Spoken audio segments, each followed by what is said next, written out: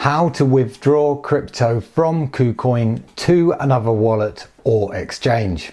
In this quick video, I'm going to show you how to transfer crypto from Kucoin to another wallet or exchange.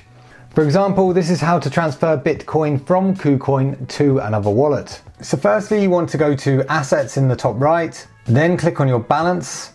On the next screen, you want to press Withdraw in the top right. And then on the next screen in the top drop down, you want to pick the crypto that you plan to withdraw. For this example, I'm going to pick USDT.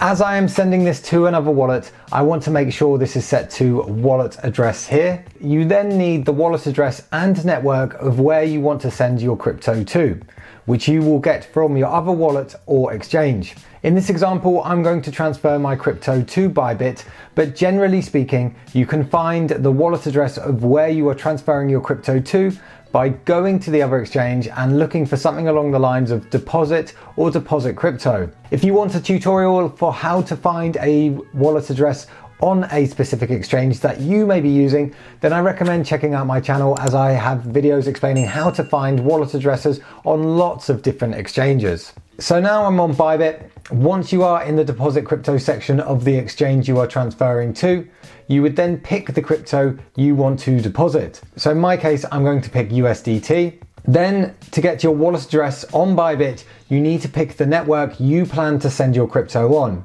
If we flip back to Kucoin for a second, you can see all the networks that Kucoin can send USDT on, along with the associated fees and estimated arrival times. I'm going to pick one of the cheaper but faster ones, which is Solana. And I'm going to go back to Bybit and check they can receive USDT on Sol, which they can. So now I have picked the network. Bybit has given me my wallet address for this specific crypto and network. Wallet addresses will vary if you change either your cryptocurrency or network, and it's critical to pick the correct corresponding wallet address and network when transferring crypto, otherwise you risk losing your funds. I'm going to copy my wallet address from Bybit, and it's always worth copying the address or scanning the QR code rather than typing it manually. So now I'm back on Kucoin. If you're likely to send to this wallet address again, then you can add the wallet address to your address book by pressing the Saved Addresses button to the right of the address box. But I'm not going to do that today, so I'm just going to paste my wallet address here and then make sure the network is set to Sol, which it already is. You can then key in the amount that you want to send. So I'm going to send 10, and now below this, you can see any associated fees. So with this, there is a transaction fee of 1 USDT, and the amount I will receive at my other wallet will be 9 USDT. If you want to add a reference to this, then you can add it in the remarks box. Once you're happy with this, you can press withdraw, and you will get the chance to review this transaction.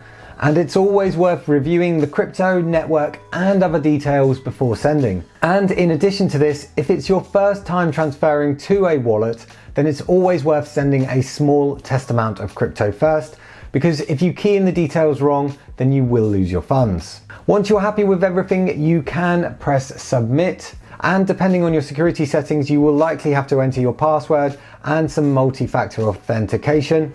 And once you've keyed in your security settings, you can press submit, and then after a period of time, as denoted by the network you picked earlier, your crypto should turn up on your other wallet. Please be aware that sometimes some crypto networks suffer from congestion, so the time suggestion is an estimate. For those looking for new exchanges, I have put some links of the ones I use down in the description below, where some of them have deposit bonuses, and I may get a kickback if you sign up using them, and it massively helps support this channel, and I will be forever thankful. So anyway, that is how to withdraw crypto from Kucoin to another wallet or exchange. If you got any value from this video, then please smash the like button, and don't forget to subscribe, as I upload new finance and crypto related content every week.